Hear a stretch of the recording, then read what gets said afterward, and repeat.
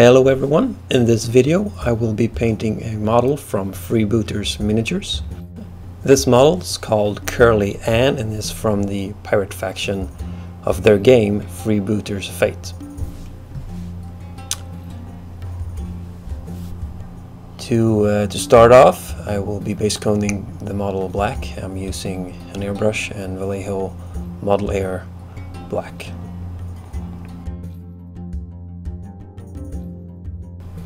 For the skin, I'm using Vallejo Game Color Tan and Vallejo Model Air Burnt Umber. I'm mixing in about 30% burnt umber to the tan color and thinning out the mixture with about 30% water. This is used to cover all the base coat, the flesh of the model. It is important to thin your paint in order to get a smooth coverage and not to leave brush strokes. Because the paint is thin, this might require two or three coats in order to get a uniform color. With this particular model, I believe it took 2 coats to get the base coat a uniform color.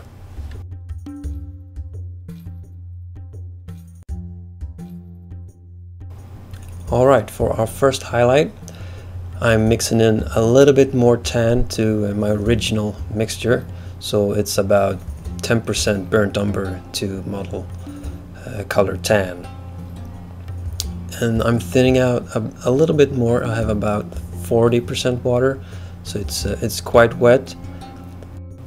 And I'm using a layer technique to highlight the model. At this point, I'm painting in about 80% of the model, leaving, well, 20% showing of the original base coat showing through. As you can see, I'm focusing on the abs of the model. There are no real defining feature, no sculpted muscles or abs on this model. So what I'm doing is trying to create the illusion of more muscles than is actually sculpted on the model. I do this by leaving a darker spot in the middle of the torso that will create the illusion of abs. You'll see once we get further along in the highlighting.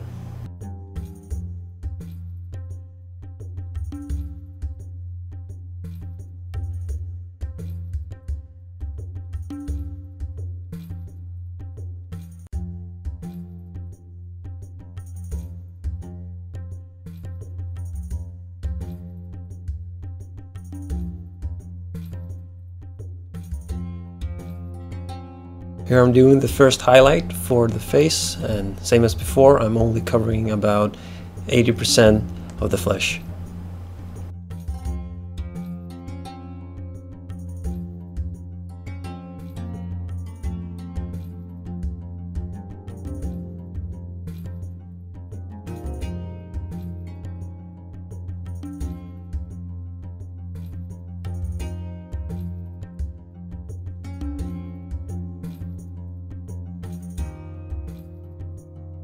Now, before moving on to our next highlight, I just want to mention that throughout this painting video I'm using the same mixture. I'm just adding more or different colors to it in order to change the tones for highlights.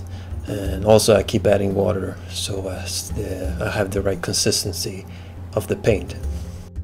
Here I'm adding about 20% of Game Color Dwarf Skin to the original mixture, still about 40% water, so it's still very wet in order to be able to control the color more easily.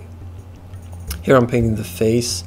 Well, I was painting the face, but what I wanted to say was I'm covering less of the model at this point, so I'm covering about 60% of the model, making all the underlying work show through that I've done. It's important to take your time and just let it dry and come back and hit it again and you'll see that the color will gradually be well, brighter and brighter. For our last highlight, I'm using about 40% dwarf skin to the original mixture, and I'm hitting about 30% of the model, very lightly. I have almost 50% water at this point. So that's about it for the skin, and moving on to the cloak or jacket. I'm using Khemri Brown and Bone White. Khemri Brown is used to base coat the jacket. I'm mixing in about 30% water at this point. I really like the Citadel foundation sets because you're able to water them down and still have them cover great, and you still get a smooth finish, even if you don't water them down too much. So this is applied all over the jacket. We will later be adding a wash to this.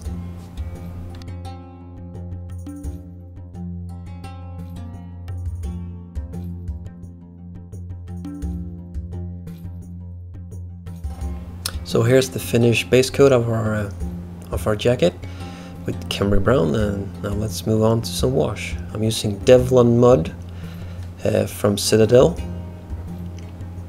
and the key here is to thin down your wash.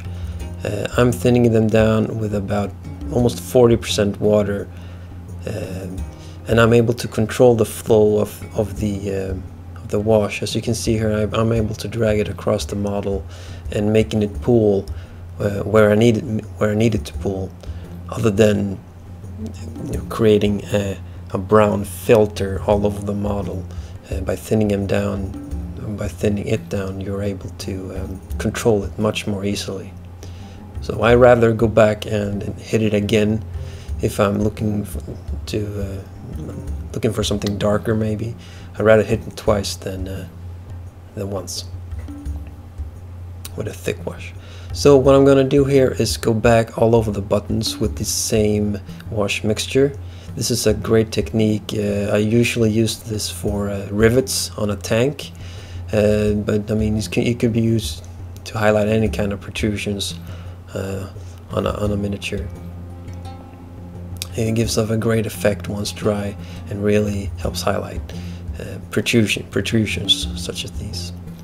All right, here's a close-up of the miniature after the wash. Let's start off with our first highlight. So with our base coat of Khemri Brown, or with just pure Khemri Brown rather, I'm going back in, and at this point I have a very watered down paint. This is about 60 or 70% paint, or 60 or 70% water to paint. So it's very thin, and it'll take a lot of coats to show. You could do this easily with a thicker paint, but in order to get a really smooth transition between the highlights and the shadows, I like to use a very wet paint. The more diluted your paint is with water, the more transparent it is. So all the underlying color will show through in some way or form. So as you do more and more highlights, you'll create a smoother and smoother transitions between those highlights, the more diluted your paint is. And with this first highlight, I am covering about 80% of the jacket.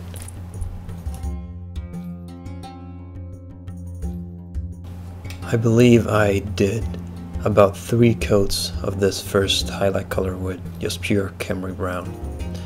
Because the paint is so diluted, I have to go back and back again over it in order to get a uniform, or basically get the effect that I need.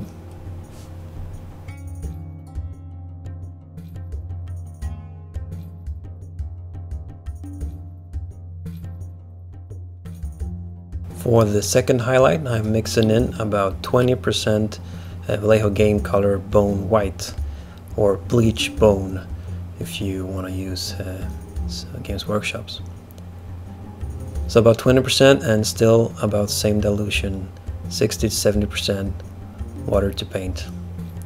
And it's just repeating the same process, but I'm trying to not paint over all of the first highlight I did.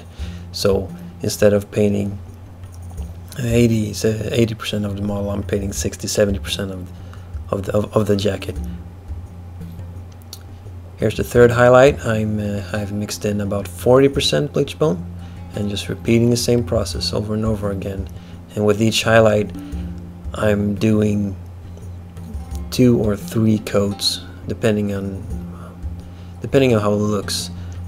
So I might make changes as I go, but generally 2 or 3 coats because the paint's so thin.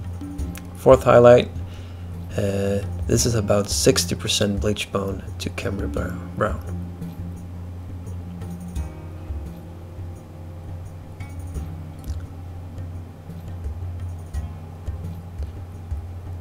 It's a long process, but I believe the end result will be worth it.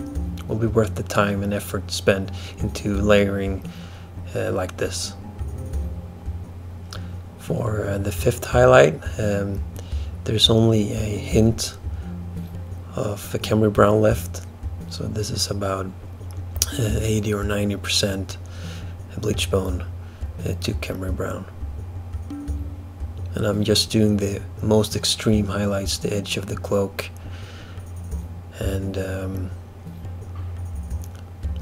all those parts that I believe would catch the most light.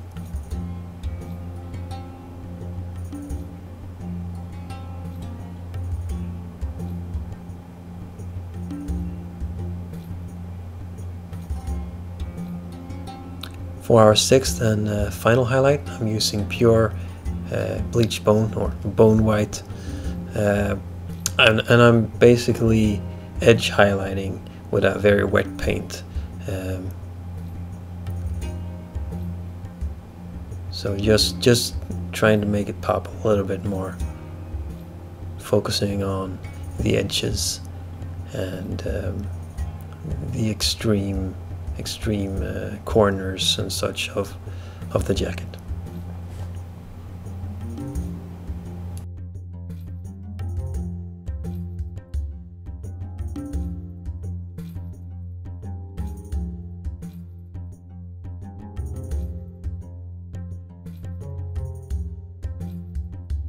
And there you have it. The skin and jacket is completed. There's a few misses here and there, but this is a tabletop quality paint.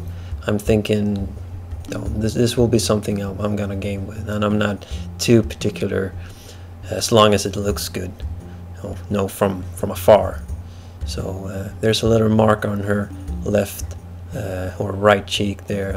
There's a little dark spot there. I might go back and fix it with some skin tone. But yeah, I mean, I'm pleased with the results, and I might do more videos painting the rest of the model. This is it for this video. I thank you so much for watching. I hope you enjoyed it, and stay tuned for more. Bye bye.